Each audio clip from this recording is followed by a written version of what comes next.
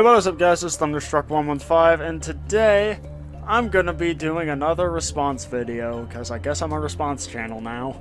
Now initially I wasn't planning on doing another response video until after I finished up the Black Ops 1 Zombies map analysis series, but this is a special one, because we are going to be looking at another video by Tim Hansen. Now, a couple months ago, I responded to a video of his dogging on Black Ops 4 Zombies, and that video got a lot more popular than most other videos on my channel. Of course, at the same time, I got ratioed into oblivion. So, when Tim Hansen releases another video that basically just doubles down on his opinions that he'd made in the last video, what would any reasonable content creator do? Maybe leave it alone because I got ratioed last time? Nah, I'm instead gonna make another one. Honestly though, I've been kinda waiting for this video. Ever since he announced that he was gonna do a retrospective for each game in the series, I knew eventually we'd get to Black Ops 4, and I was pretty interested seeing as how his last video went. And honestly, I was not disappointed. I certainly found this video very, interesting. You can basically consider this video a sequel to the last one I made on Tim Hansen, in effect. Now, I will say this video definitely isn't anywhere near as bad as the Griffin Gaming stream. There, he pretty much just made my job real easy. This time, though, on the surface, it doesn't quite seem like a bad video. But just beneath the surface, you'll start to notice some issues with it, and luckily, I brought a shovel. We are going to be unearthing contradictions to statements he's made in previous videos, contradictions to statements he's made in the same damn video, and taking one side of a particular issue but then arguing for the other and just not realizing it. Anyways, let's go ahead and look at this because this video is going to be a long one. Well, here we are. We've analyzed nearly every Treyarch Zombies game. It started off with bare bones World at War, then evolved into the significantly better Black Ops, then slipped into a quick identity crisis with the equally spectacular and depressing Black Ops 2, until the mode's peak was reached with a nearly flawless, highly expansive Black Ops 3. This, of course, brings us to Black Ops 4, which is set to release on October 12th, 2018. Over a year since the debut of Zombies Chronicles. Now, the fact that I've already labeled BO3 as the absolute peak is really a tell that things only go downhill from here, which they unfortunately very much do. This game has some good, don't get me wrong, and we're actually going to touch upon those things instead of just outright shitting on the game like I did in that unhinged rant I uploaded years ago. Well, I'm glad that Tim finally admits that his whole Black Ops 4 Zombies failed video was just a mindless rant and didn't have any actual critical thought into it. Glad we could clear that up. But I'll warn you in advance, there's going to be a lot of negativity, because this game exudes negativity far greater than any of its peers. I'll also preface this total dismantling with the fact that in a vacuum, devoid of any context, this is a quality game. And I mean it. There's plenty of fun and good times to be had. It's when context is injected, and when compared to its peers, most notably its direct predecessor BO3, that you start to piece together how truly disappointing this game was relative to its high expectations, and how much of a mess Black Ops 4 Zombies is. That's kinda subjective. Personally, I prefer Black Ops 4 over World at War and Black Ops 1 because those are just a bit too simplistic for me nowadays. I mean, they were definitely fine for the time, but I think Zombies has just outgrown that, but Black Ops 4 holds up much better in my opinion, but again, I guess that is subjective. I actually want to start off with this clip of Lex reacting to my previous analysis on BO3 of all things. I thought he made an interesting point that I thought would be a perfect way to open up this video. I don't think Revelations was supposed to exist, and here's why. Black Ops 4 was a game to exist to literally release the Great War map, and it never happened, which means Black Ops 4 is a filler game.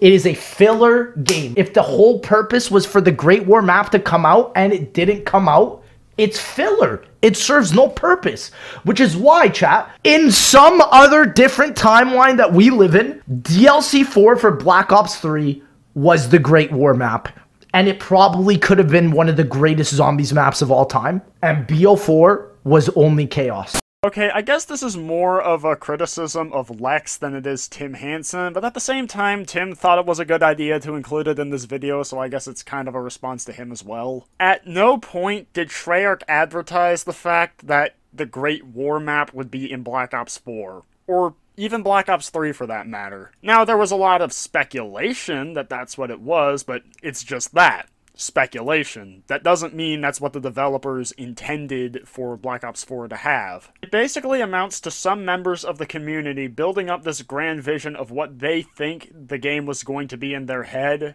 and then being disappointed that their own fantasy of what they thought the game was going to be like wasn't met. Now, would a Great War map be fucking awesome? Yeah, I think it would be. Does that mean that's what Treyarch was planning to release, or that's what the whole intent of Black Ops 4 was? No, not really. Did Treyarch ever intend to release a Great War map for Black Ops 3 or Black Ops 4? Maybe, but if so, then I haven't found anything regarding that. I just did some research. I cannot find anything besides fan speculation that the Great War map was going to be in Black Ops 4.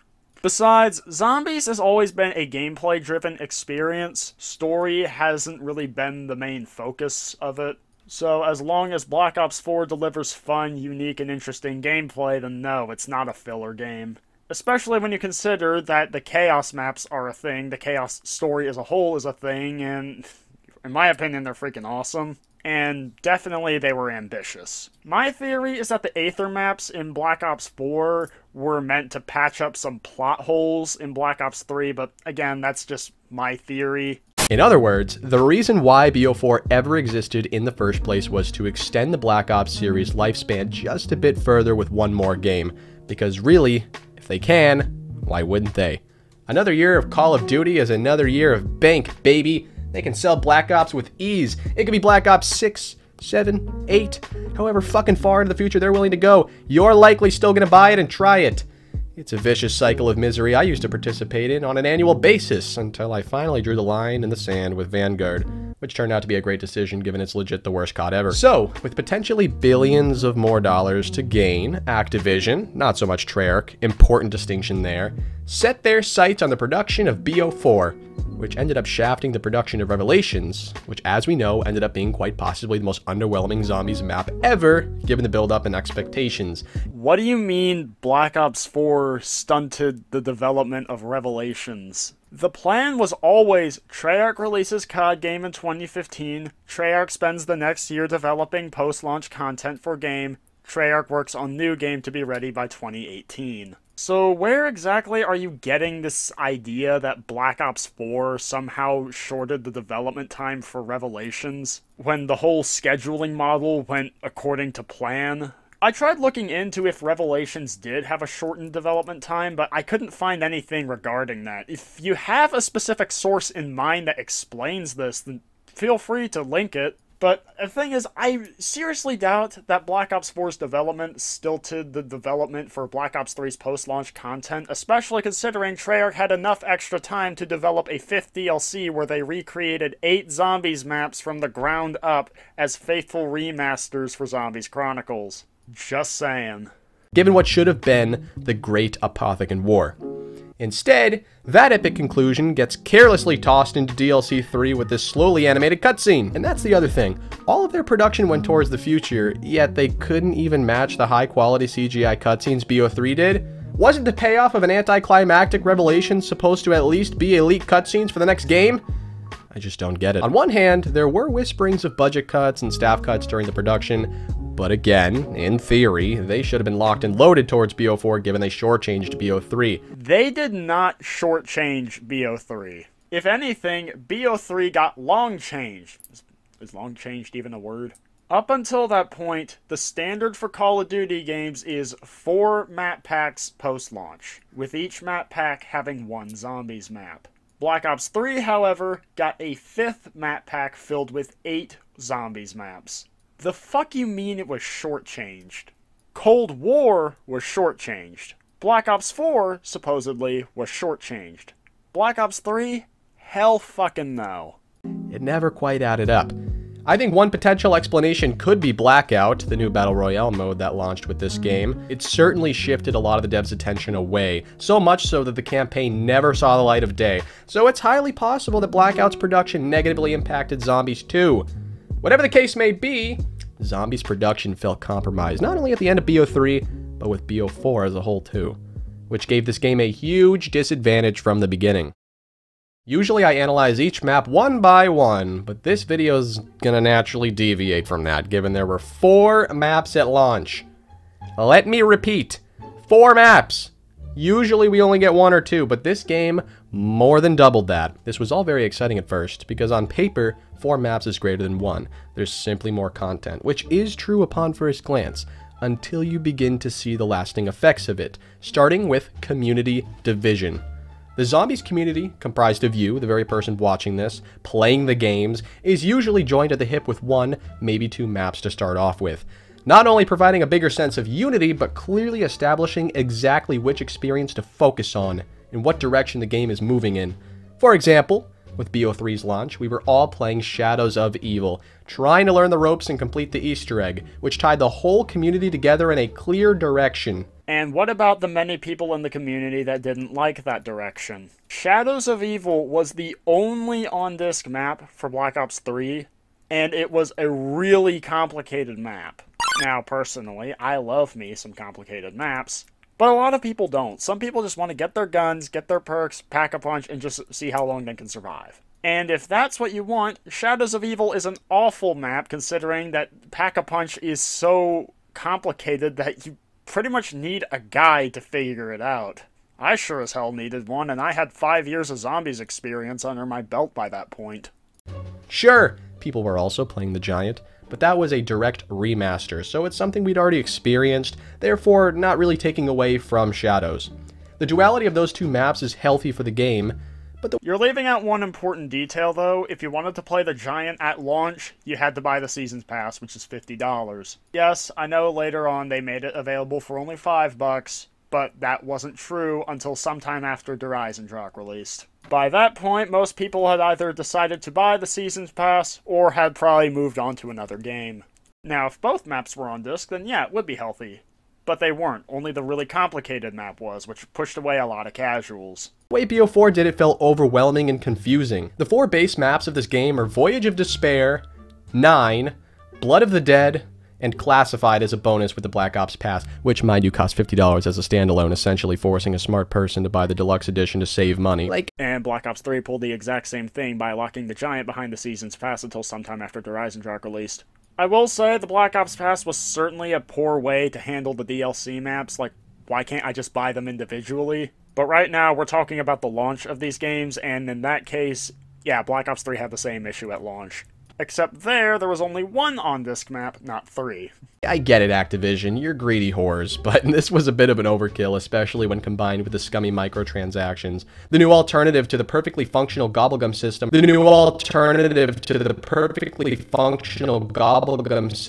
So wait, hang on a second, Tim. You're bitching about microtransactions in this game, yet you call the gobblegum system perfectly functional? Do you have any idea just how pay-to-win the gobblegum systems were in Black Ops 3? And yet you want to call out Black Ops 4 for its microtransactions? I'm not trying to say that the Black Ops 4 microtransactions were good or that they weren't pay-to-win, but Tim is so vehemently against these microtransactions in Black Ops 4 while at the same time acting like this shit don't stink the same in Black Ops 3. Tim, you gotta keep that same energy. The new alternative to the perfectly functional gobblegum system are now elixirs, which can be converted from their new currency, Nebulium Plasma? It appears fine until you realize it's inflated to manipulate you into believing you're gaining more when you're really not. The elixirs are also just so fucking lame, not nearly as cool or as identifiable as the gum, which were instantly iconic when they debuted in BO3. It's a prime example of the recurring theme of this game. Pointless innovation. Change for the sake of change, and not genuine improvement. I'm really not lying or joking when I say that I've legit never used a single mega elixir the entire time I've owned this game. Not to mention whatever the fuck these talismans are. I legit never equip them.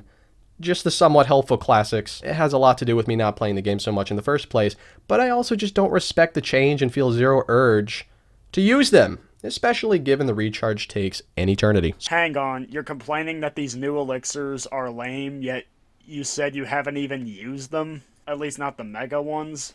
Now, I will say you are right, the mega elixirs aren't as powerful as the mega gobblegums. I know this because I've actually used them. The reason they aren't as powerful, though, is that they're not so game-breaking like the Gobblegums were in Black Ops 3, and therefore it's not quite as pay-to-win as Black Ops 3 was. Though it still has that element, and I still think it's fair to criticize that. I just think the hypocrisy comes in when Tim criticizes this game for being pay-to-win, when not criticizing Black Ops 3 for doing the same thing. And then he comes in and says that the issue with the Black Ops 4's Mega Elixirs is that they aren't as powerful as the ones in Black Ops 3. Ergo, less pay-to-win. Now, like Tim, I myself usually just run with classic elixirs, but it's not really because I don't find the Mega Elixirs useful, it's just that because they run on limited supply and are monetized, I don't want to feel like I'm wasting them by using them every game. Same thing for the Gobblegums in Black Ops 3. I usually just run with classics. Also, the recharge only takes a long time for the classic elixirs. On the Mega Elixirs, it actually recharges very quickly. So before you even start the game up, you're already paying close to, if not $100, for a game with no campaign and a somehow even worse, even more manipulative microtransaction system. You tell me if this game has a sturdy foundation or not.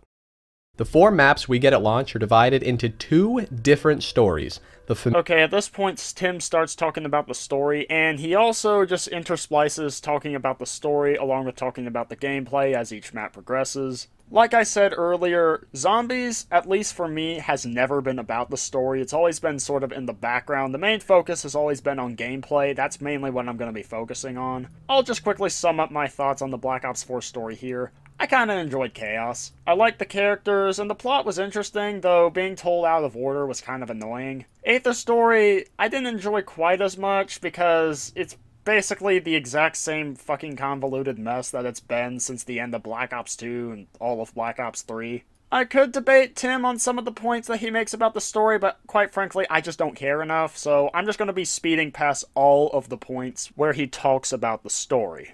Although, one more thing I should note, I will agree with Tim that they probably should have either focused on wrapping up Aether first before starting Chaos, or just focused on Chaos entirely. As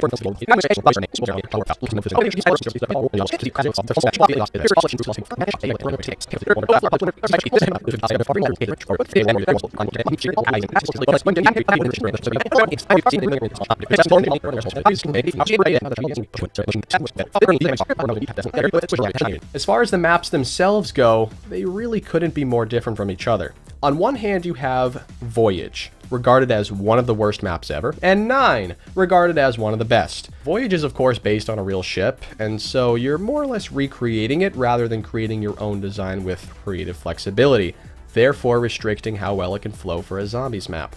The ship is enormous, way bigger than you'd initially suspect, yet the entire inside of the ship feels extremely condensed, and we're talking Verruc's one zombie-wide hallway condensed. There are also multiple decks stacked on top of each other that ultimately all look the same, making distinguishing different parts of the map much harder. Powering up these Chaos maps means making your way to the Sentinel artifact, and Pack-a-Punch on this map in particular is relatively easy, as you simply activate all 4 locations and move it to whichever final destination you prefer.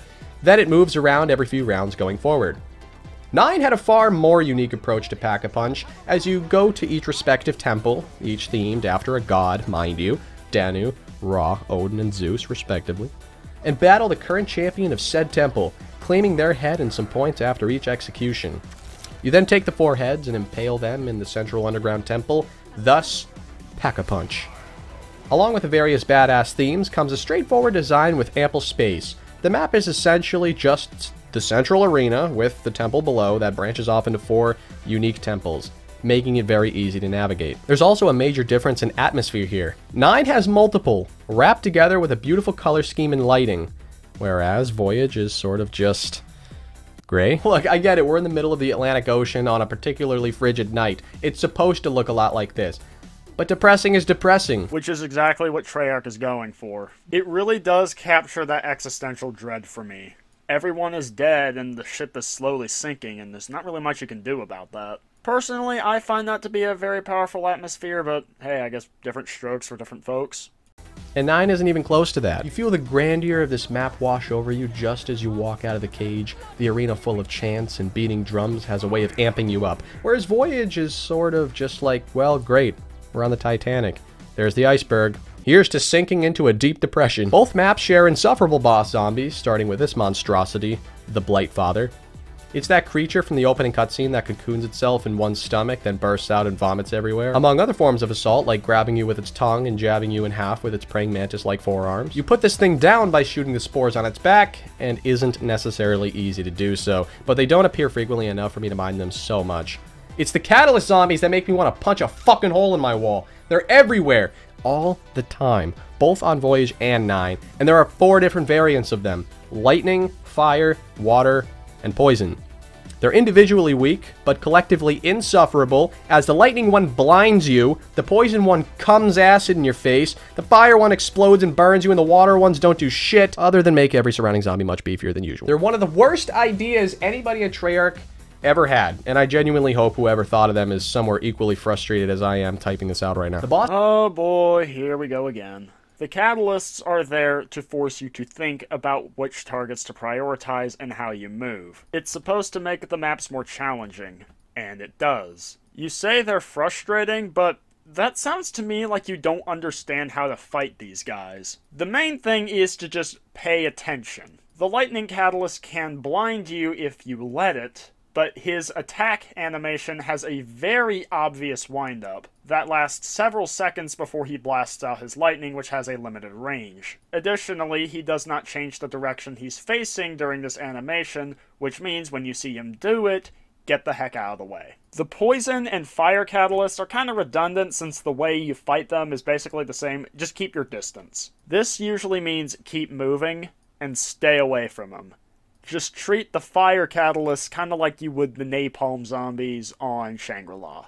As for the water catalysts, they're not much trouble as long as you take them out quickly, so whenever you see one, focus fire on it. Once you learn how to fight them, they actually provide a really nice challenge. Of course, I understand not everybody likes challenging maps, like I know back a few years ago I fucking hated Shangri-La in 5, but once I got better at zombies, I found out how fun they actually could be. As for them being overwhelming, yeah, on Voyage of Despair, I'd agree, I think they do spawn just a bit too much. However, the spawns for the catalysts on 9, Dead of the Night, and Ancient Evil have been heavily toned down, and they're far more manageable. That's unique to Voyage would be the Stoker, a giant fire demon who finds its way into the map in both the quietest yet deadliest fashion imaginable. It's there to serve its stereotypical tank boss zombie role, as are the Destroyers and Marauders from 9. The Destroyers being thick, heavily armored axe throwers with a meticulous pace, and the Marauders being a slighter build, but are much quicker and much more aggressive as they leap around and slice. 9 also has zombie tigers, the equivalent of your classic hellhounds, just newer and slightly beefier. While 9 has more boss zombies, I'd say they're higher quality and match the theme better than Voyage's, so there's a bit of a trade-off there. The wonder weapons are also really similar. They can both be obtained via quest, or through the box if you're not interested in looking up the Waffles tutorial. Voyage has the Kraken. It's essentially a revolving cannon with 4 elemental upgrades. 9 has the Death of Orion, a scorpion blaster that chains zombies together like that of the Wonder Waff, and can be upgraded as well. So while the two maps do share some core elements, they end up being 2 totally different experiences, 9 being universally recognized as the superior one. Like I said, that mainly has to do with the atmosphere and spacing, which Voyage unfortunately boxed itself into due to the faithful design required of it, whereas 9 gets total creative freedom, thus has an advantage. 9 is generally more player-friendly as well, which in other words just means it doesn't suffocate the player as much as a condensed linear map like Voyage does. Minor things like challenges, traps, and extra Easter eggs also add up and make 9 more dynamic. What's really interesting though is that when the game's trailer initially came out, it was the Titanic. It was Voyage that was far more popular and anticipated. 9 was ironically the afterthought map, since we all knew so little about it. And I'm not just saying this to jerk myself off here, but I was a part of the small group on launch playing 9 above everything else. I was genuinely excited for this map going in, and its success didn't surprise me, but it seemed to surprise everyone else. It ended up quickly becoming the hidden gem of the bunch. Before we go any further, we've got to talk about this brand new perk system Treyarch decided to try with this game. It's pretty simple how Perk-a-Colas in the past operated. You'd simply walk up to one of the machines, drink, and from there on out you were biologically enhanced, making the monotony of endlessly murdering zombies more invigorating. I think what we all appreciate so much about the perks beyond just their helpfulness, though, is the vibrance they inject into an otherwise visually dull and depressing mode. Each perk has its own jingle, its own color scheme, its own personality that makes attachment so much easier for the players. I mean, there's a reason why the original 4 are so recognizable and beloved. They add color in a gray world, on top of being so damn good. Eventually, though, Treyarch realized that perks like Quick Revive, Jug, Double Tap, and Speed, aka the first 4 fucking perks they invented, were being selected each and every time, and were being heavily prioritized by the players, especially since lots of maps have a 4 perk limit. In other words, they're crutch perks, selected not necessarily out of want, but need, and so Treyarch aimed to fix this. I'll let Blundell explain it himself, too. The problem is that everyone gets the same things. And so when we switched it on with all the normal perks, first time. And we just took a survey. We had like a little survey monkey, right? We look at it. Yeah. And everyone had the same perks. And we kept on adding more and more perks in the early days. Well, that's how pretty much the only time I ever diverged from the core 4 is when I maybe got like an On the House or a or like Perkaholic. As soon as we took out certain perks, suddenly when I looked at the survey, everything started changing. And I was like, this is what we want. And then people then started to have their own strategies. And then they had different strategies on their own than when they were with friends, and with certain friends based on how they play.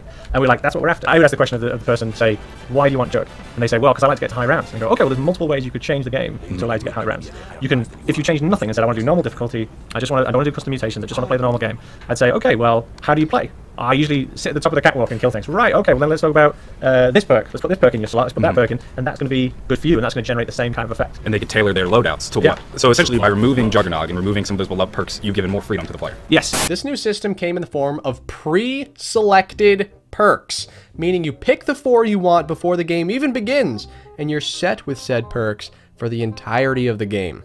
This instantly raises a problem, however, as it disables you from being able to down in-game and change your mind. You ever down with a full set of perks and decide, you know what, I kind of want to switch things up.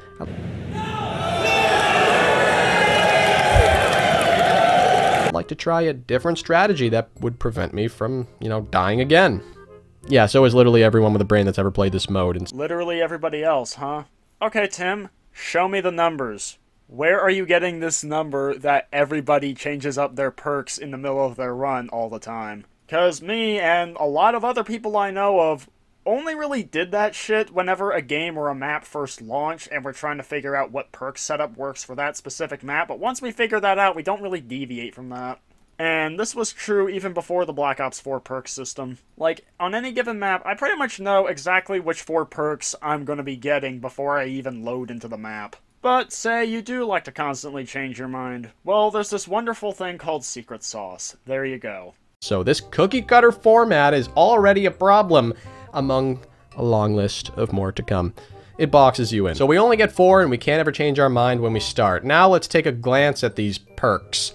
It looks like we've got some returning ones like Mule Kick, Stamina Up, and Quick Revive, which actually loses its solo ability given the implementation of self-revives by default. Hold on though, folks, that's not the only perk that carried half of its identity into this game. We also have Deadshot Dealer, Electric Burst, and PhD Slider, which are all renamed for God knows why. There's actually quite a lengthy list of entirely new perks though too, including Time Slip, which speeds up all recharges, Death Perception, allowing you to see zombies through walls, Dying Wish, essentially Quick Revive solo ability, Stone Cold Stronghold, a camper's delight, Bandolier Bandit, the ultimate ammo restock perk, Victorious Tortoise, enhancing your shield's power significantly, Winter's Wail, an inferior version of Widow's Wine, and lastly, Secret Sauce, a randomly generated perk like that of the Wonder Fizz machine, adding a fun, unpredictable dynamic to the game. 4 other perks were also added with each DLC, including Ethereal Razor, the ultimate melee perk, Zombshell, an electric orb that slows zombies down,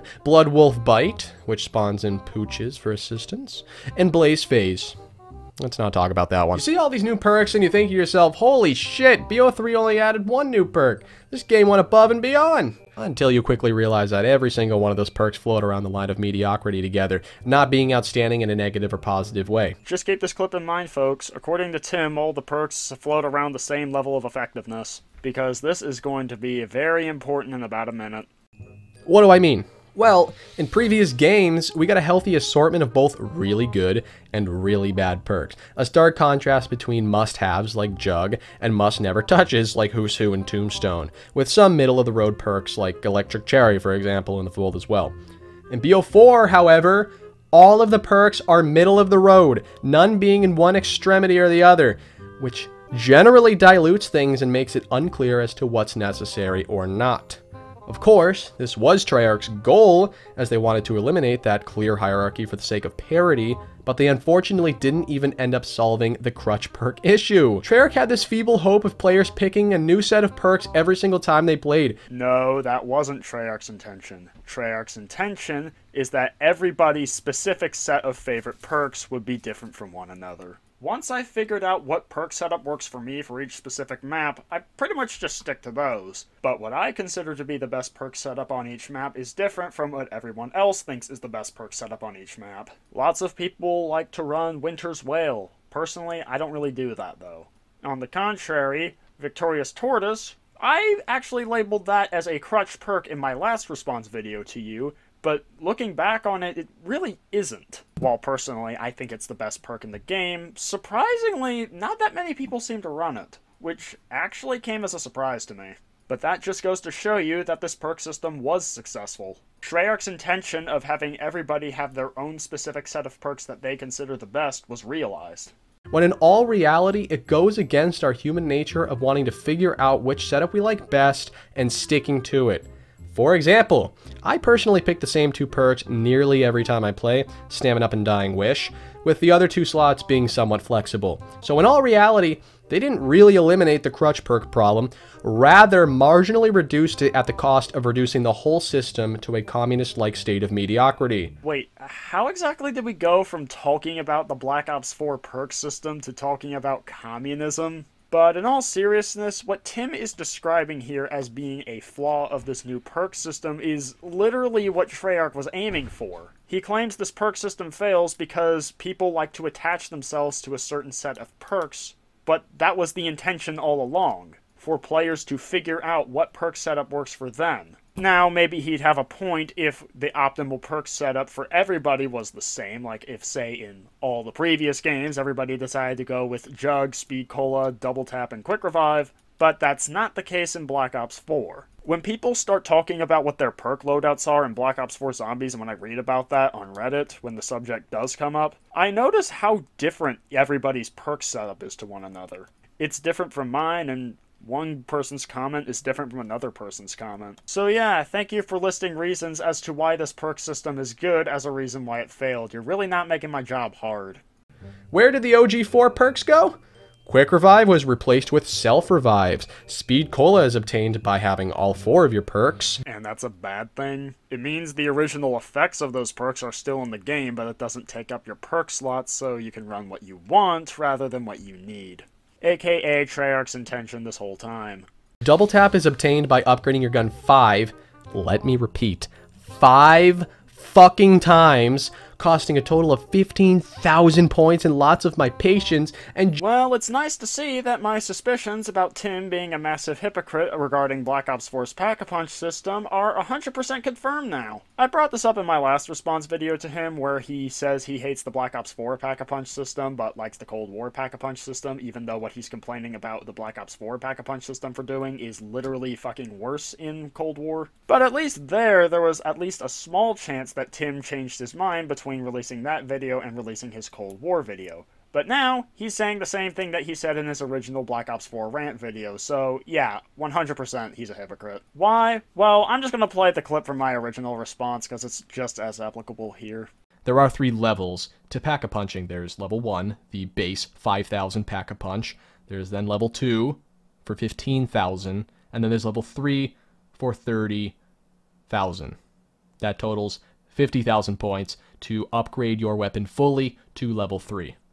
This, I don't find a problem. This, I don't find a problem. And nobody, and I mean nobody, wants to Pack-a-Punch their weapon 5 times, costing a grand total of 15,000 points to get their weapon at its fullest potential in damage. Nobody wants to do that. See? Same shit, different day. Extra emphasis on the shit. I guess Tim can't Keep that same energy. Jug is simply given to the player right off the bat with 200 default HP at spawn. The Jug replacement proves to be the most damning of them all, as it kills natural game progression. You no longer spawn in with a 2-hit down, walking on eggshells until you grab the almighty Jug. Now it's a birthright that removes any real fear or challenge you're supposed to face early in the game. You're essentially a god with all of that health and that OP specialist you also get, which is pretty much a wonder weapon. Yeah, that's fair.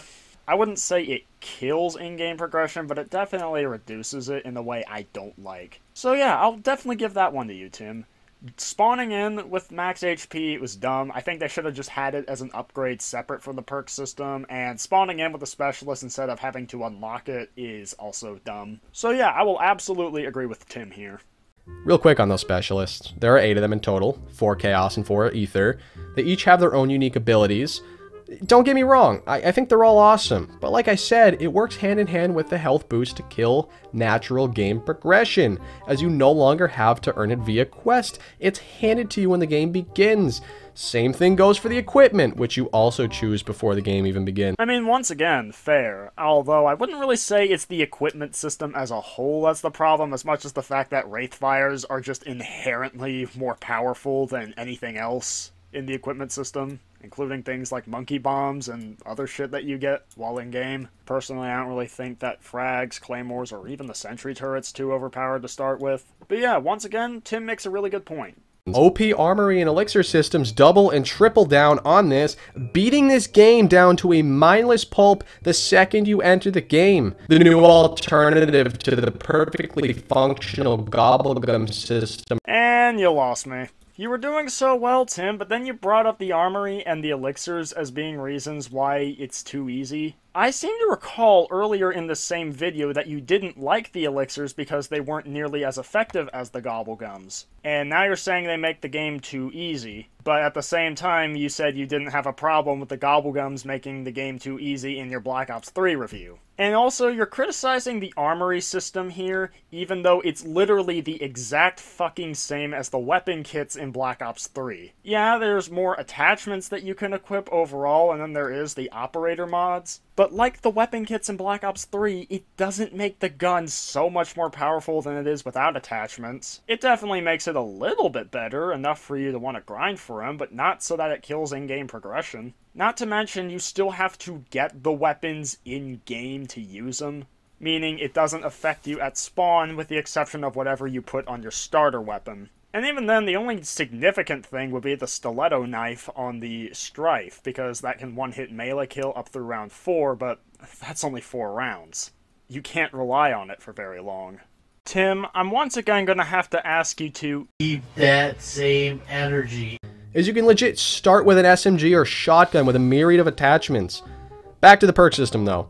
These pre-selected perks are placed in the same 4 lifeless machines, and although you have the advantage of being able to choose where your perks go, it removes the personality and life that the original machines provided, the sales pitch of a jingle, the unique design and vibrancy, all of it.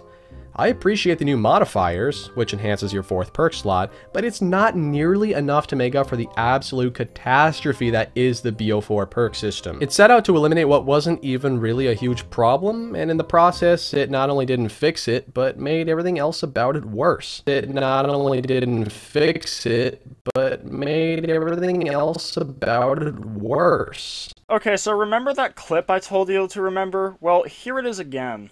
Until you quickly realize that every single one of those perks float around the line of mediocrity together, not being outstanding in a negative or positive way. It not only didn't fix it, but... So, which is it, Tim? Either none of the perks feel any more effective than any of the others, meaning they're all about as effective, which means there are no crutch perks, meaning it did fix the crutch perk issue, or it didn't fix the crutch perk issue, meaning there are crutch perks, meaning perks that are quite clearly better than all the other ones in the game, meaning that, no, the perks are not all the same as each other in effectiveness. I don't know what's worse, the fact that he managed to contradict himself so many times in this video, or the fact that apparently he scripted this video and didn't somehow catch these contradictions when looking over the script. I know, I feel like I'm overusing this crap gamer clip, but I think it's justified because Tim just can't keep that same energy. On top of all of that, take a look at this HUD. It's fucking abysmal. HUDs of the past were so clean and only displayed what was absolutely necessary. But in this game, you see too much. I could have removed half the shit on here and minimized the rest to make it look way slicker than it does now. It's a major eyesore in this game. I can't ignore it. Personally, I don't really have an issue with the HUD because they keep most of this shit on the bottom, which means it's only blocking the floor, but I mean, hey, I guess your mileage will vary. I could go on and on about other awful changes BO4 made, like the new damage-based perk system that turns all guns into pea shooters. Damage-based perk system? I think you mean damage-based point system, since you showed the points counter. And honestly, damage-based perk system just doesn't make any sense. But at the same time, neither does his claim that this somehow turns the weapons into pea shooters, as if the damage of the weapons has anything at all to do with the game's point system, because newsflash, it fucking doesn't. But the damage-based point system itself, yeah, I don't like that either. Awful zombie spawns, increasingly expensive shield replenishment. Okay, fine, I'll stop there. Awful zombie spawns and increasing shield replenishment. Care to elaborate on that? No? Okay.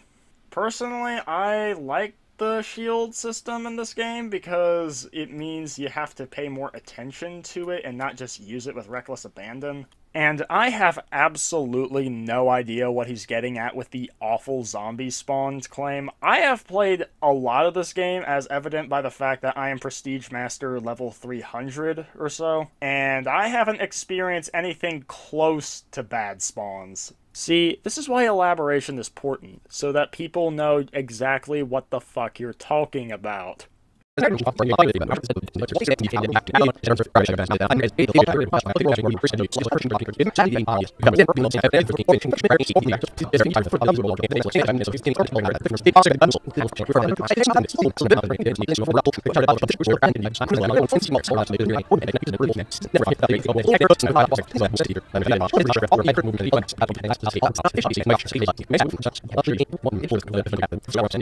Dead storytelling, though not the cleanest and most decisive, is not the problem with this map. It really all falls on the gameplay and how little it did to enhance what was already essentially a flawless Mob of the Dead.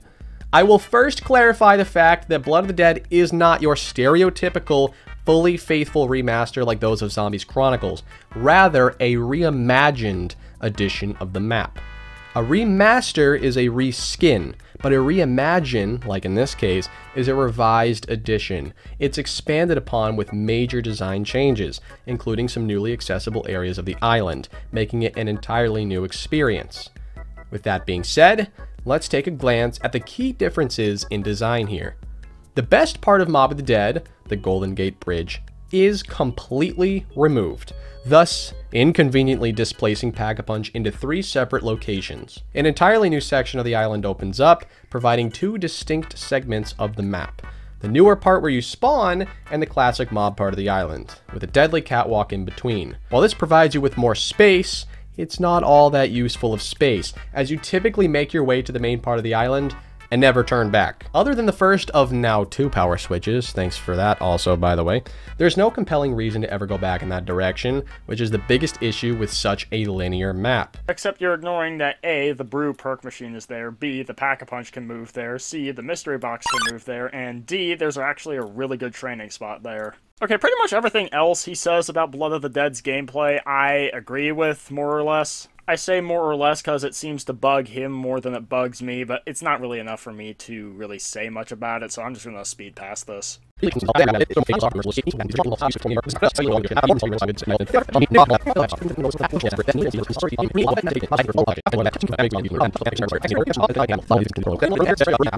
also pretty much agree with everything he says about Classified's gameplay, so I'm going to speed past that too, so that way this video doesn't get way too long. So with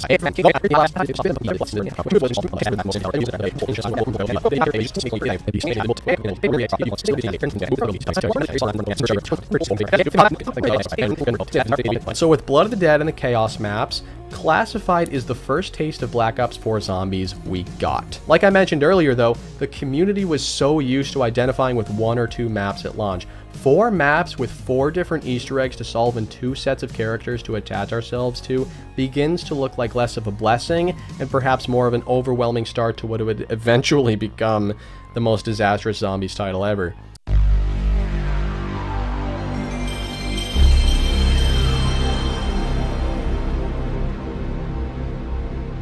You seriously found the launch of Black Ops 4 overwhelming because it had a lot of content? Yeah, I'm pretty sure there's only one person on this entire fucking planet that thought the amount of content in this game at launch was overwhelming. And that's your ass. Well, let me tell you, Tim, it was not overwhelming for me. And I don't think anybody with the mental capacity above that of a toddler would have been overwhelmed by the amount of content in this game. Which maps do you follow or prioritize? Well, simple. Try all the maps, play the ones you like more. It's really not that fucking difficult. For example, I spent more time playing 9 and Classified than I spent playing Blood of the Dead and Voyage of Despair because I enjoy 9 and Classified a lot more. Now, I'd still play Voyage and Blood of the Dead, but I'd play the maps I liked more.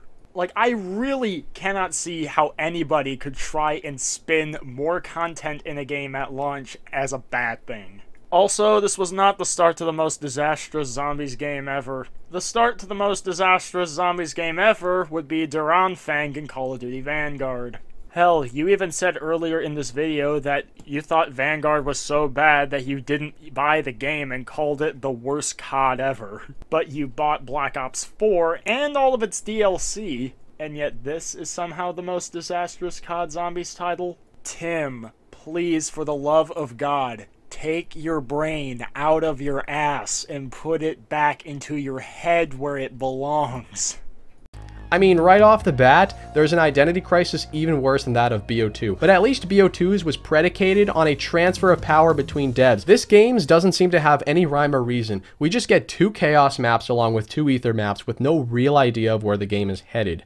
If you couldn't tell from my 30+ minute verbal blowjob of BO3, great Zombies games tend to have a clear direction and not leave the players with so many questions, or at least the wrong kinds of questions. Like, gee, which set of characters am I supposed to invest myself in? And half the maps are remasters, so should we be expecting a game fluffed with remasters? Pretty ironic coming from the dude who made a self-proclaimed verbal blowjob of Black Ops 3 despite the fact that that game has more remasters than original maps. In fact, according to Tim, the amount of original maps in Black Ops 3 is the same as the ones in Black Ops 4. And I know you might be thinking, but Thundercuck isn't Revelations an original map? And yeah, I'd say it is, even though it uses areas from older maps. The overarching concept is original. But if you watched his Black Ops 3 review, you'll know that he doesn't consider Revelations original. So yeah, Black Ops 4 only has 4 original maps, as does Black Ops 3. And in Black Ops 4, the maps that were reused were changed, updated, and innovated so that they play completely differently from the source material, whereas Black Ops 3 just sort of ported them over and played them straight. That's not exactly what I'd call fluff. So yeah, Tim, where's that same energy for Black Ops 3? Keep that same energy. With such a perplexing group of maps at launch, we as a community were naturally very confused as to where this game was headed. Chaos? Ether? We couldn't wait to find out, and we didn't until December 11th, 2018, when Dead of the Night released. Mind you, we usually know which map we're getting far in advance of the map's release, but for whatever reason, Treyarch didn't even upload a trailer for the map, which is a much bigger deal than you'd think. I'll agree with Tim here, not marketing Dead of the Night at all was pretty fucking stupid. I mean, they did upload the intro cutscene like the day before it released, but yeah, Tim's point still stands. With previous titles, we'd get this amazing hype trailer a few weeks in advance to build up anticipation and excitement for what's to come. I found out Dead of the Night released the day of on Twitter. That's a major problem. No hype, no build-up, no awareness whatsoever, just plop. Here's the new map, guys. It's especially damning given its DLC 1, which is far and away the most important map, as it essentially makes or breaks the rest of the DLC season. If it's a home run like Der Eisendrache, you've successfully bridged the launch maps with the DLCs while maintaining the player's interest. If it's a complete flop like Dead of the Night, however, the game flames out right then and there. That's a fucking lie, and Tim knows it.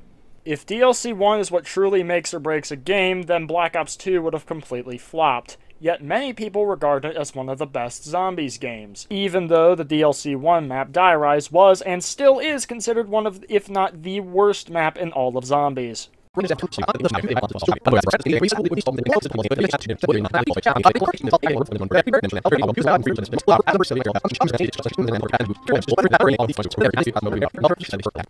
take a look at the map itself now. As we know, it takes place in the profound Lavish Roads manor.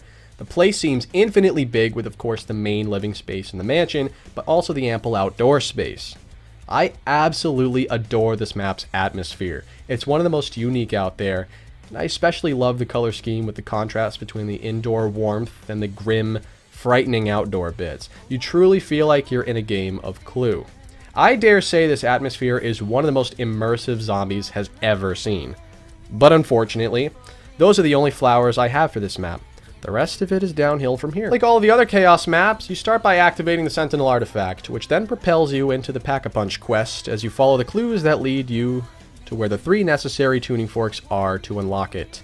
The 3 main puzzles are putting this ghost bitch to rest, winding up this clock, and slaying the vampire hordes. We're gonna get to these fuckboys in a minute, don't you worry. These tasks aren't so difficult to achieve until you realize there are more parts to grab on this map than any other map that has ever existed. There's multiple parts in multiple locations for what seems like an endless list of things to be obtained, including the shield, silver bullets for the werewolf. Don't you worry, we're gonna get to those fuckboys soon too. The steak knife, the wonder weapon and its upgrade, the savage impaler, the trap cores, and any other miscellaneous shit I'm forgetting, which I quite possibly am. I'll agree with Tim that the Pack-a-Punch quest is needlessly obtuse. Like, I honestly do not know how any casual player is reasonably expected to figure this out without a guide. So I can understand why casual players might be put off from this map. Thing is, Tim's not a casual player. He says he hates the amount of parts that's in this map for all the extra stuff. Now, criticizing the Pack-a-Punch quest for that, I think is fine. The rest, however, hell no. Because they're extra things. You don't have to get them. The essentials are guns, power, perks, Pack-a-Punch, and arguably the shield. Those should be simple to obtain. Everything else, though, can be complicated because the point is to give the player something extra to do on the map and rewarding them for going off the beaten path. So you don't have to get, say, the steak knife if you don't want to. But for those that like to go the extra mile, like me for instance, it's there to provide extra content. You can still kill the vampires just fine without them, but it definitely helps. Same thing with the silver bullets. Do you have to get them? No. But they turn the werewolf from a pretty formidable boss into a complete pushover. And this wouldn't even be so outlandish if Tim was a casual player. But he also likes maps like Origins, Der Eisendrache, Mob of the Dead, Shadows of Evil, Gorod Krovi, which all have a bunch of obtuse shit to get. More so than even the most tedious maps of the past, Dead of the Night pretty much subjects you to just walking around the perimeter of the map holding the engage button, since there's such an overwhelming amount of stuff to be accounted for. And it's not like Origins that rewards you with some of the best wonder weapons ever. These rewards, relative to how difficult it is to earn them, is more like Zetsubo. And that's why it's fucking awesome! You're really gonna criticize things like the steak knife or the silver bullets for not being rewarding enough? Well, the steak knife is a one-hit kill melee against the vampires forever, and it one-hit kills the zombies up through round 30-ish if I recall correctly. Oh hey, that reminds me of the golden spork, which takes about as long to get, and is about as powerful. So why is the steak knife suddenly such a worse quest? Silver bullets? Okay, I don't really think there's been an item quite like the silver bullets in the previous Zombies game, but they turn the werewolves into a complete pushover. And Alistair's Annihilator is literally the best wonder weapon in all of zombies. It does infinite damage, has a fuck ton of ammo, and is extremely satisfying to use. Like, would you just prefer that these quests didn't exist? But then the map would have far less to do. Here's a bright idea, Tim. If you think getting all this stuff is tedious, then don't do the side quests. They're optional for a reason. But somehow even worse. Hang on though, it gets significantly more challenging because you're also dealing with a myriad of boss zombies on top of that, and some of the most infuriating ever at that. First and foremost are the Nosferatus, aka the vampires, whatever you want to call them, who not only show up in a ridiculously large quantity, but speed around the map and lunge at you, disorienting and damaging you. It gets even worse though. They have an even less tolerable variant, which literally hop on top of you and take you completely out of the game momentarily, which leaves you completely vulnerable and allows everything else to pile on as well. No, because when the Crimson Nosferatu bites you, you gain a zombie blood-like effect for a couple of seconds where everything else ignores you. As for the regular vampires, were you playing the pre-patch version of Dead of the Night? Because I remember when the map first launched, yeah, these fuckers were aggravating. But then they patched them and they spawn far less frequently and are much easier to kill. I'm not gonna lie and say that they're the greatest special enemy we've ever gotten, but they're not this bad. What's everything else? Let's try these giant fucking werewolves, which are admittedly really cool, but are the biggest bullet sponges of any boss zombie I can remember. Hence why you need silver bullets to take them down reasonably. They're sort of the equivalent of the Blight Fathers, except these guys are much quicker and much more aggressive. As somebody who has played a lot of Black Ops 4 zombies, I can confirm that the werewolves do not take that much more firepower to bring down than the Blight Fathers, and this is without silver bullets. Of course, if you decide to go out of the way to get the silver bullets, then these guys become an absolute pushover. So, if you want to make them easier, there's the silver bullets where you can do that. But you can still survive just fine without them. And yeah, it makes sense that the werewolf is more aggressive than the Blight Fathers, because unlike the Blight Fathers, it does not have a tongue grapple attack, it does not have a ranged projectile attack, and it can't lock down objects around the map like Brutus can. Just keep your distance and shoot the weak spot. And that's of course without mentioning the regular zombies and the fiercely toxic catalyst zombies that already make me want to not play the map. You heard it here first, folks. Regular zombies are too hard for Tim Hansen. It's not like the entire purpose of zombies is to, you know, fight zombies. As for the catalysts, I've already said my piece on them. Moving on. You're beginning to see why this map is completely and utterly overwhelming, even for the hardest of hardcore players, let alone the casual community. I'm just gonna say, I am nowhere near the hardest of hardcore players. I don't really go for high rounds, but this map is nowhere near overwhelming for me. Then again, Tim Hansen's the same person who thinks that having 4 maps at launch is overwhelming, so why am I surprised? I mean, if you're new to zombies and this map is your first choice, do yourself a favor, quit, and go play something else. You'll never want to play zombies again with this as your first impression. Considering that Dead of the Night is a paid DLC map, I highly doubt that this is going to be somebody's first introduction to zombies. It's far more likely to be a map included on the disc. Even if they did buy the deluxe edition, there's still 7 more maps to try, and I highly doubt somebody is just going to toss the whole game in the trash without giving at least a couple of those a try. And if they do, well, they're probably not good with money anyway.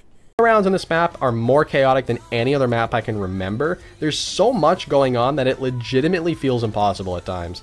The Alistair's Foley Wonder Weapon is alright, but you've got to go through this confusing scavenger hunt to unlock it if you're not lucky enough to get it from the box. When upgraded to the Annihilator, it's obviously much better and has some really cool elemental abilities, but like I said, that's an entirely separate process with multiple quests sandwiched together to even get to that point. And both of those quests are extremely short. The first one is so short that you can literally do this when you unlock Pack-a-Punch on round 6. Kill the werewolf that spawns with the silver bullets, bash the bookcase with the shield, bam, you got the Chaos Theory. Second quest is not hard either. The only possibly annoying step is if you're trying to get the zombies with the poison shot to uncover the part in the forest for you, and it just doesn't give you the correct shot. But that's one step, and both of these quests are really short. like, the effort it takes to do both of them is about as much effort it takes to upgrade one staff on Origins. And when you consider that Alistair's Annihilator is literally the best wonder weapon in all of Zombies, I mean, it's definitely worth it. So, while the atmosphere is a 10 out of 10, the gameplay to go along with it drags it down significantly, as it's simply too much all at once. And lots of it is really mandatory if you want any real shot at surviving long term. But even with everything I just said being true, it still never had a fair shot because Treyarch didn't even bother to promote the fucking map. Talk about a giant mess. Then, DLC 2 comes along, which, despite how unsuccessful Dead of the Night was,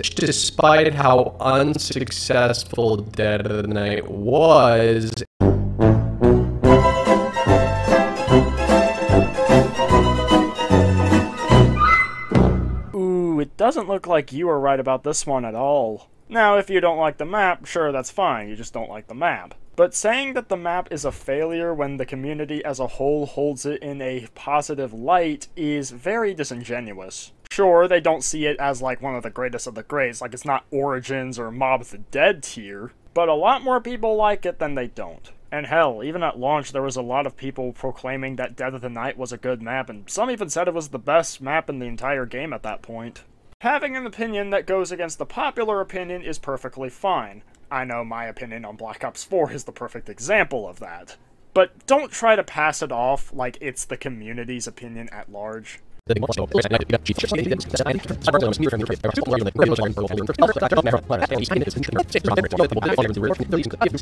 I'm speeding past the analysis of the Ancient Evil gameplay section because I pretty much agree with everything he says, besides something about the special enemies, but at this point I'd just be beating off a dead horse. I'd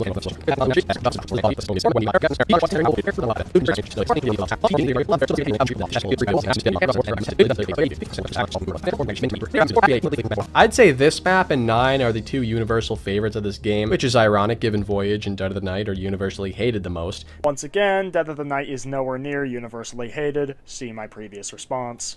Making it an even split amongst the Chaos maps. Hell, even the Ether maps we got are like that. Blood of the Dead was a huge letdown, but Classified ended up being solid. It just goes to show how up and down this game is. There's a constant shift in momentum between all of these maps, making it really hard to assess as a whole. So far, it's gone 2 Chaos maps, followed by 2 Ether maps, followed by the final 2 Chaos maps. I wonder what the final 2 maps are going to look like. And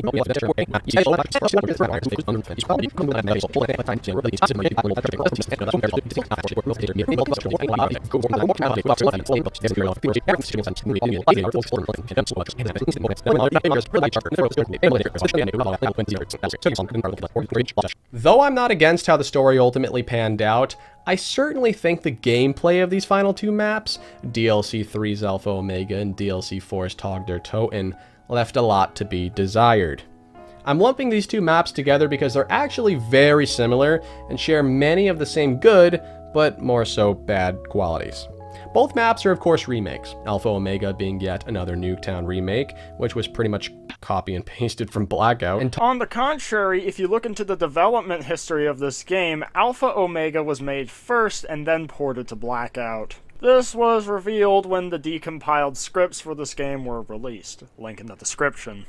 Besides, why does it even matter? Blackout plays nothing like Zombies, and neither does multiplayer. So really, the only comparison you've got is Nuketown Zombies and Black Ops 2, and these maps couldn't be more different, besides the fact that the standard Nuketown layout is shared. But Alpha Omega is literally like 8 times bigger, and all that new playable space has never been played before in Zombies. Alpha Omega is also a quest-styled map, whereas Nuketown Zombies in Black Ops 2 was a simple survival map with the twist of the random perks. Now, I might not like Alpha Omega as a map, but unoriginality isn't really a problem. Tag der Toten reimagined Call of the Dead. Side note, I love the final map being German for Day of the Dead, contrasting with the very first map, Night of the Dead. It wraps the whole thing together beautifully. The unoriginality of these maps trickle into the gameplay, as neither map seemed to be eager to innovate in any significant way, starting with most notably, the Wonder Weapons. Alpha Omega's Wonder Weapon is none other than the Ray Gun Mark II, but this time having 4 elemental upgrades. refreshing. Don't get me wrong, they're super fucking cool, but I'm not gonna let that cloud my judgment. The bottom line is they're highly unoriginal. Because they took a pre-existing model and name and changed literally everything else about the weapons. These do not function like any other wonder weapons we've had in the past. I guarantee you, if they had different names and models, but otherwise were exactly the same as they are now, you would not bat an eye. Which also goes for Tog's wonder weapons. Let's take a look at what they've got. The Thunder Gun, exhilarating. The Tundra Gun, why didn't they just stick with this one instead of both? And this Wonderwaff Scavenger Hybrid, whose name is so difficult to pronounce, I simply won't do it. They're not particularly bad, but not particularly great either, which makes them even harder to wrap my arms around. Not particularly good, huh? Once again, this sounds like a skill issue. I'm assuming he's not talking about the Thunder Gun when he says that they're not particularly great. Because, I mean, well, it's the Thunder Gun. Do I really need to explain this? The Wonderwaff initially seems like it isn't that powerful. The trick is you need to get headshots with it. If you hit the head, then it will chain kill a bunch of zombies. And as long as you can consistently nail those headshots, it's actually better than the DG2. As for the Tundra Gun, the trick to that is to sort of treat it like an explosive weapon. Make sure you put some distance between you and the zombies before firing. That way you can avoid downing yourself. Keep those in mind, and Tog's wonder weapons are actually pretty effective. The boss zombies follow suit, as in both maps we get Lightning Hounds, which are no different than regular hounds, the most common boss zombie ever, and Nova Crawlers return, granted in slightly different form, but uninspired nonetheless. Oh, and how can I forget the electric zombies? Okay, so both maps are giant recycling bins. Weren't you bitching earlier that the Chaos maps had too many boss zombies? So when these Aether maps scale back on the amount of boss zombies and scale back their intensity, now you're complaining that there's not enough? The fuck? But what about the core mechanics? Well, Alpha Omega's power system consists of turning 4 gas valves that not only turn off at random throughout the game, but switch locations too, which might just be the most infuriating way to keep the map charged. Tog doesn't want to feel left out though, and decides to take the one power switch Call of the Dead had and multiply it by 3. How is this an improvement? Because it allows you to turn on a couple things as you progress through the map, as opposed to turning on literally everything at once. The only other zombies map that had multiple power switches was Blood of the Dead. So yeah, this is an innovation. Tog does have a few key differences other than its gorgeous atmosphere though that I think elevates it above Alpha Omega, and that's the Hermit, Challenges, and Golden Pack-a-Punch, which only appears in short spurts, but only requires you to throw your gun in there once for the standard 5,000 points instead of having to do it 5 times for the same effect on all previous maps, which is less of a benefit and more of a fix of what was a major flaw in the game to begin with. All I can say is, when you post your Cold War review, you better keep that same energy, because you sure did not in this video. Keep that same energy. I wouldn't say Victus is a benefit either. Each of these maps expand upon its predecessor with various new areas of the map and convenient means of transportation with the teleporters and ziplines respectively, which I'll give it credit for, but with everything else being unoriginal, it doesn't quite ring the same way. It's not supposed to ring the same way. Nuketown and Call of the Dead were initially simple survival maps, but with a twist that added a unique challenge. In Nuketown, that was the random perks, and on Call of the Dead, that was George. Alpha, Omega, and Tog der Toten instead go for the quest-style approach to the maps, which is completely different from the maps they were based on. Once again, you're missing the point. These two maps aren't bad, but reek of mediocrity, which made the last legs of this game wobbly. Well, there you have it. The giant mess that is Black Ops 4 Zombies. It was a confusing tug-of-war between a largely uninteresting new Chaos storyline and the classic Aether storyline limping to its grave. Though I generally had fun with this game, especially with the new Russian Gauntlet modes, I'd be lying if I said this game didn't feel filler, since we really should have gotten the Great War finale back in BO3. Instead, we got this slowly animated cutscene, and though we got 4 original Chaos maps, the other 4 were all remakes, essentially checking off whatever maps hadn't yet been remastered with Zombies Chronicles. It's one thing to have 1 or 2 remakes in a game, but when half of the maps are remasters, it just goes to show how uninspired the game as a whole was. So by your logic, Black Ops 3 was uninspired, got it. as if they made it because they had to, not because they were super passionate about it. You don't say. You wanna know why Treyarch gets up in the morning and goes to work every day? Because money, that's why. Same reason why Activision keeps churning out these COD games year after year. The development behind the scenes was shaky at best, and a lot of the resources were poured into Blackout, but it doesn't change the fact that Treyarch is a AAA studio, and they did have a good amount of time to get it all done. I think the hardest thing to accept about this game is the fact that it's actually not so bad in a vacuum, devoid of context. But unfortunately, it followed up far and away the most successful Zombies title to date, making it pale in comparison. The engine was clunky. Whoa, hold the fuck up. What do you mean the engine was janky? Are you going to explain what you didn't like about the engine? Or why you think it's janky? Or why it's suddenly a massive problem in Black Ops 4 and not in any of the previous Call of Duty games, despite the fact that every single Call of Duty game prior to Modern Warfare 2019 after COD 4 literally uses the exact same fucking engine? No? Yeah, in the last video I responded to from Tim Hansen, he did the exact same shit. He just said the engine was bad, but he never explained what about it he didn't like. Except here, it's kind of worse because he doesn't even bring up the engine in this video until the fucking conclusion. Bit of advice? When you're concluding your video, you're supposed to be wrapping up all your points together. Don't introduce new stuff that you didn't talk about in the body of your video. Introduce it in the body of the video or in the video's introduction. The base mechanics were mostly downgraded, the maps weren't even in the correct order, there was a lack of true innovation. It's a prime example of the recurring theme of this game. Pointless innovation.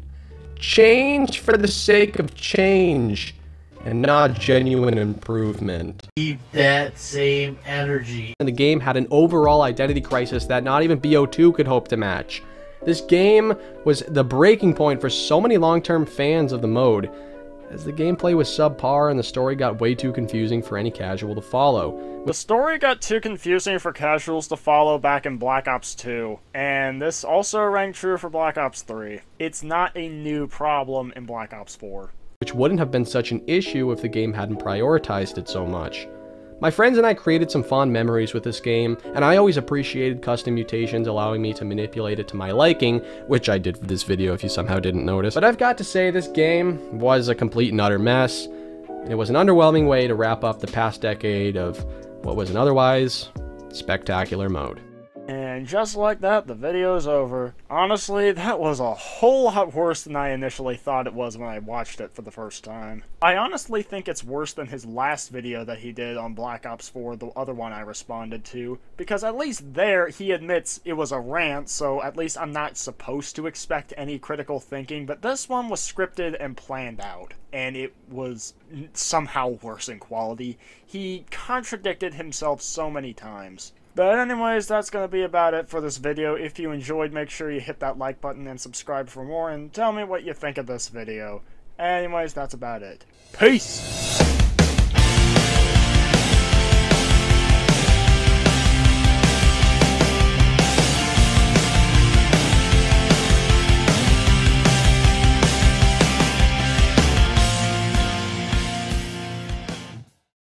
The poison one comes in your ass.